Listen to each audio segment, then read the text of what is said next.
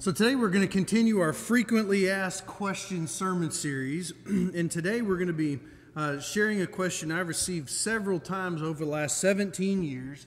Why do we baptize those babies? I want to give you a heads up. As we go through here today, I'm going to be talking about why we participate in the church tradition of baptizing babies.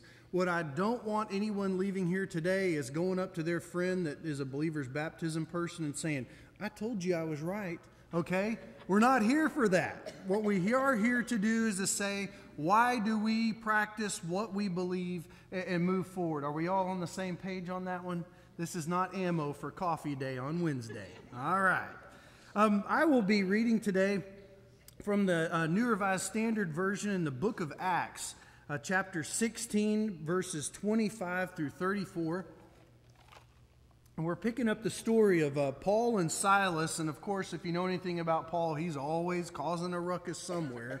But we're going to pick up the story where he and his traveling companion Silas are in jail. And they've been thrown in jail for helping out. There was a young girl that had apparently some kind of spiritual demon or something. They had cast it out, and they got in trouble for doing that good work. So we're going to catch them here in jail. About midnight, Paul and Silas were praying and singing hymns to God, and the prisoners were listening to them. Suddenly there was an earthquake so violent that the foundations of the prison were shaken, and immediately all the doors were opened and everyone's chains were unfastened. When the jailer woke up and saw the prison doors wide open, he drew his sword and was about to kill himself, since he supposed that the prisoners had all escaped. But Paul shouted in a loud voice, "Do not harm yourself, for we are all here." The jailer called for lights, and rushing in, he fell down trembling before Paul and Silas. Then he brought them outside and said, "Sirs, what must I do to be saved?" They answered, "Believe on the Lord Jesus, and you will be saved, you and your household." They spoke the word of the Lord to him and to all who were in his house. At the same hour of the night, he took them and washed their wounds. Then he and his entire family were baptized without delay. He brought them up into the house and set food before them, and he and his entire household rejoiced that he had become a believer in God. The word of God for the people of God. Thanks be to God. Amen. God, we do pray that you open up our hearts and our minds and our souls in the ministry of your word. I pray that you hide me behind the cross and allow your living water to flood this earthen vessel. Amen.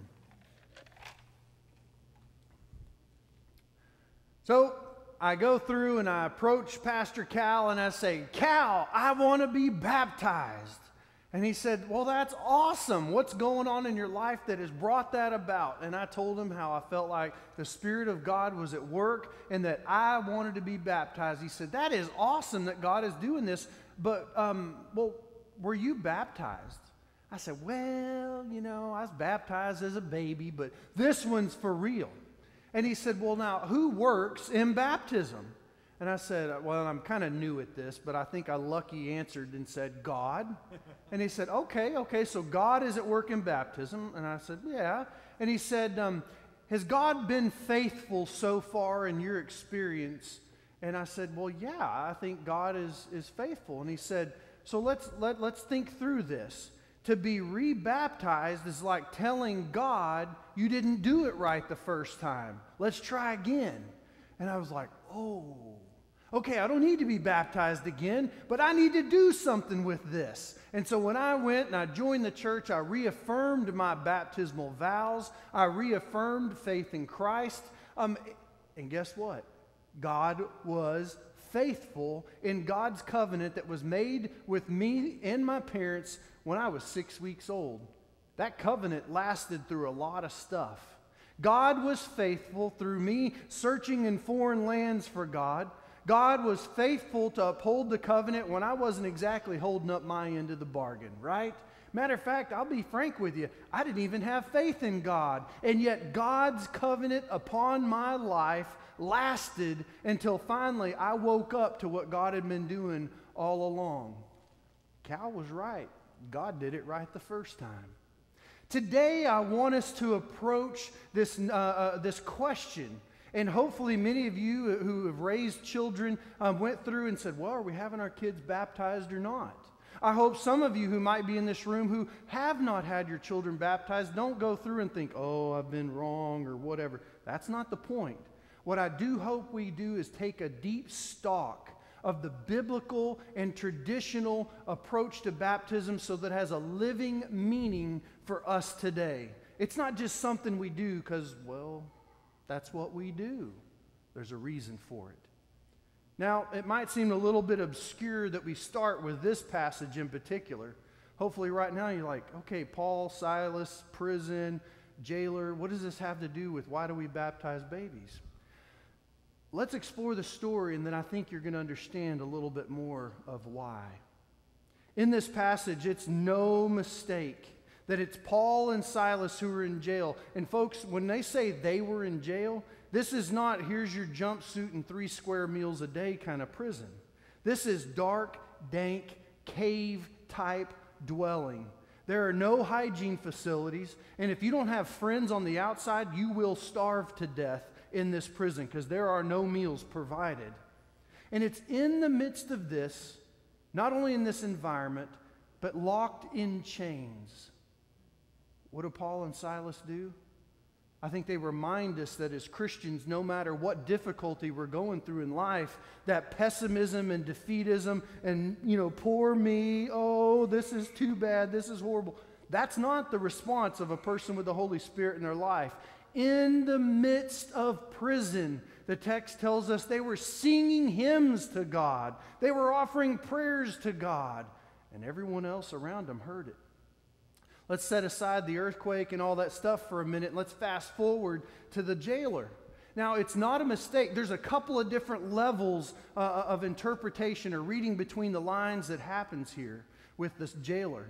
And in essence, the in between the lines is to say, Paul and Silas, they're the ones that don't have any freedom. They're the ones that are in jail. It's the jailer who is, to all appearances, he's free, right? He's going to go home to his family later on that day.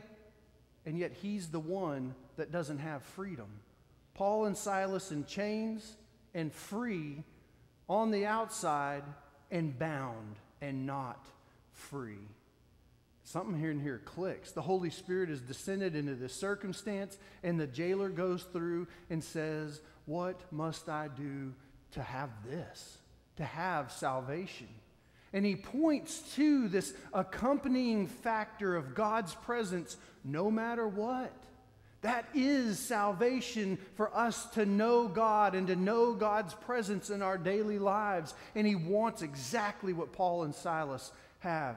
And they respond with, believe in the Lord Jesus, and you and your whole household will be saved. Now this is the part we want to get to as well, or the next part we want to get to. When they get there, the text says that the jailer and the entire household are saved. They're all baptized. Now, you want to talk about a broad swath. In the Greek, when it says the entire household is baptized, whenever you're in seminary and you're surrounded with all your little theological nerd friends, and you're talking about, well, the Greek text says this, and it could be that, those kind of things. You engineers did that in engineer school too, so a few of you get what I'm talking about. This statement about the entire household, it means everybody. It means regardless if they had faith or not. In this culture, as regrettable as it is, that meant the slaves in the household were baptized too. Did they believe in God? Who knows? But they were baptized. What about the teenagers? They were baptized. What about the children in the household? When it says the entire household, the theological nerd in us would sit around going, well, does that mean the family dog? Well, probably not. But it does say this powerful entire. There's almost this notion where if you were very liberal with the translation, the furniture, the oil lamp, the rug, the bed, everything's baptized. That's how inclusive this thing is. And it's not a mistake that in the passage just before this, Lydia and her entire household are baptized. And we see this pattern emerge as the gospel takes root in a responsible adult's life, that they and their entire household, insert here, babies, are baptized. And we see that in the scriptures that there is a biblical warrant for babies to be baptized. Not only that, you can look at Matthew chapter 19. And remember, Jesus is trying to teach the crowds and the disciples. God bless the disciples. They get it wrong sometimes, but it's to our benefit. We learn a lot from them. The disciples are saying, get those crying kids out of here. Matter of fact, that crying baby over here, I hope that kid stays right here. Don't let that kid go anywhere, right? These disciples are telling the babies to stay away, keep them away. Anybody remember what Jesus said? Let those children come to me. Do not hinder them, for such as these belong the kingdom of God. In another passage, he talks about metaphorically. Everybody's clear, metaphorically. It's better to go through and tie a millstone around your neck and go try to swim than it is to impede with one of these kids coming to the kingdom of God. You're kind of seeing that the scriptures bear a very clear witness that in any avenue we can offer grace to a child, you're supposed to do it. And in baptism, God's grace is imparted upon us for the washing away of our sin, for the restoration of our truest humanity, that we might be the covenant people of God. Covenant people. If these particular examples aren't very clear for you, let's think back to the way that God has worked throughout human history. After all, one of the big calls of what we call, and again, this is a friendly thing, I'm not after anybody, but our friends in the believer's baptism part of our church is that, well, they didn't decide, they didn't make a choice to have this baptism. That doesn't count. Folks, look at God's history throughout the Bible. From the very beginning, God made a covenant with people. Did Abraham and Sarah, when God told them that they would have a great nation to follow after them, and that they would be the chosen children of God, they would be the covenant of God, did anyone after them, Moses or any of the rest of them, have a choice in what God declared about their life? No. They were born into the covenant of God, like it or not. Now, as Americans, we don't like that, do we? I'm an individual and I have my freedom. Well, yeah. But guess what? The choice to be a part of God's people, you can choose to walk away from it, but because you're born into it in the waters of baptism, yeah, you have the choice to walk away from it. But folks, salvation in Jesus Christ does not start with a choice. It starts with God. It's God's covenant to us. The biggest rub I would have with some of the believers' baptism stuff is it puts so much focus on the individual and what I'm going to let God do in my life. And we're going to talk about that here for just a moment. Salvation, that's God's business. It doesn't start with you, it starts with God. And it's because God loves us that He sent His one and only Son. It's because of who God is that God created the heavens and the earth. It's because who God is that our sins are forgiven. It all starts with God. And so when we talk about this notion of covenant, it always starts here, and that's with God. Now, the big question that I'm hoping you're asking, well, wait a minute, don't I have to do something in there? I'm glad you asked. I sit with parents who are having their children baptized. I also sit with confirmands, and I talk about these two parts of a covenant. If you've ever had a real estate transaction, there are at least two parties involved, right? If you've ever had any kind of a contract, there are at least two parties. You can kind of sort of think of that for just a moment. God says, I choose you. I want you to be my own. That's what baptismal waters are. The other person then at some point has to take up its part in that covenant. The parents, the sponsors, they carry those vows. They raise the child in the Christian faith so that they will be able to make a choice to respond to that baptism, so that they are able then to take up that baptism as their own. In essence, it's like the Hebrew children saying, hey, I am a Hebrew. I am a Hebrew. Because guess what? They also had a choice to wander off into the wilderness and to live life the way they wanted to. You do have a choice. But even the ability to respond is because God has been at work in your life. This notion of covenant, this ability to respond, that's what we see as a big focus, particularly here in the Bible Belt, where we hear a lot more about believers' baptism, is the focus upon this part. Now, I got asked several questions in between about what does this mean for the very nature of salvation. Remember that before you're ever aware of God, God already is at work in your life. God has already been putting people, experiences, things to help draw you near to God before you're ever aware of it. How many countless examples were there people of grace in your life before you became aware of it? How many times did you hear of God's grace or experience God's love in your life before you realized, oh my goodness, that must be God? Huh. Is God not working a saving work in your life all along? At some point, then, we say, thank you for it. The example, have a pen. I sit with confirmands, and this is whenever, matter of fact, those of you in confirmation, in 3 months, act surprised when I meet with you, okay? But we talk about salvation.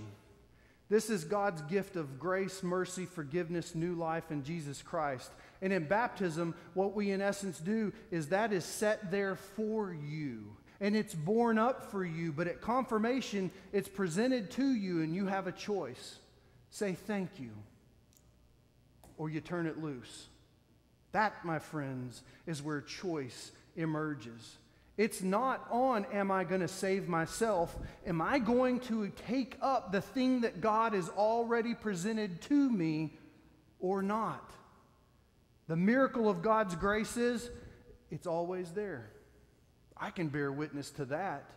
The grace that was poured out in my baptism, it sat right there, and it sat on a proverbial spiritual shelf for 21 years until I went, oh, where did that come from? Right? The nature of salvation, and the reason why this passage is so critical in our understanding of how baptism would work, is that you notice in the jailer and in his faith, the whole household begins being, there's an ing on this, being saved. Why?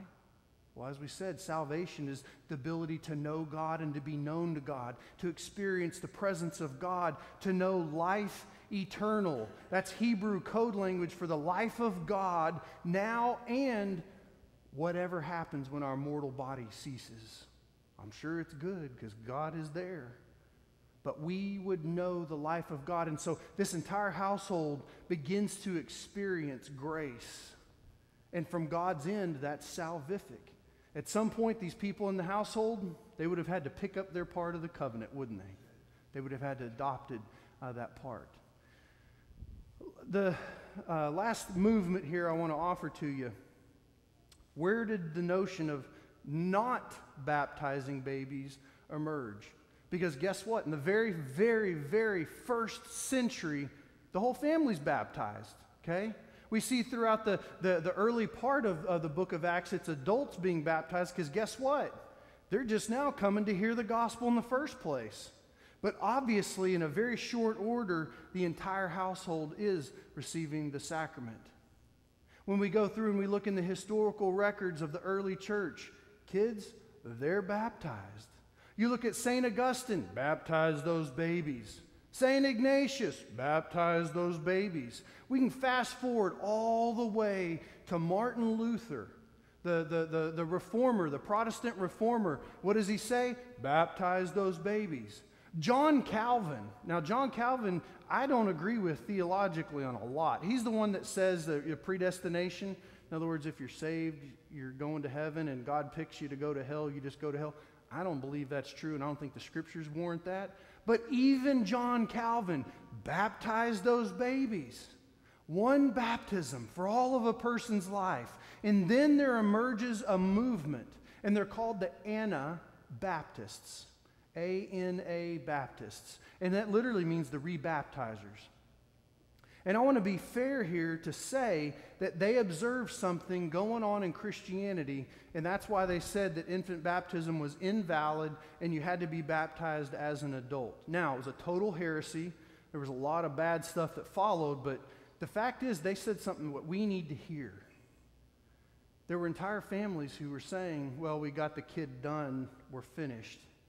God's grace, they've been baptized, and then they go off and become bank robbers and heathens and say, well, they're fine. Little Johnny, he can't help it. But he's baptized, right?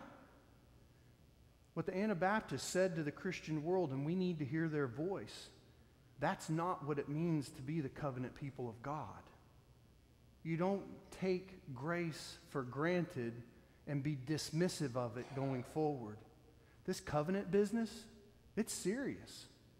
It has consequences. It calls us to account before God and one another. And so, I just want to say that our Anabaptist friends, I think, well, God bless them. There's too much emphasis on what I'm doing for me. And folks, you're wonderful. I've met so many of you, and I love who I'm seeing you to be. And as precious and wonderfully made in the image of God you are, I got to tell you, it ain't about you. In the midst of us, it's about we as the covenant people of God. And at those waters, what we are doing is we are incorporating these children into God's saving, with an ing, work among us. You're a part of that. But it's we, the covenant people of God. Scripture, baptize those babies. Tradition, baptize those babies. Experience, baptize those babies. Reason, baptize those babies. You want to know why we do it? Well, that's what we've always done. But apparently God's still doing a new thing among us through it. Some of you, this might have prompted some big questions, and that's good. I like questions. Shoot me an email, call, we can set up a time and chit-chat. But I hope that this has equipped you a little bit more to know why we do what we do. Next week, these are giant air quotes. We're going to talk about a woman's place. Yeah. I think you'll find it interesting. Let's pray. God, thank you for your grace, and thank you, God, for this covenant people that we get to be a part of. We ask, God, that you would continue to use us to share your good news to all who would hear it. In Christ's name, amen.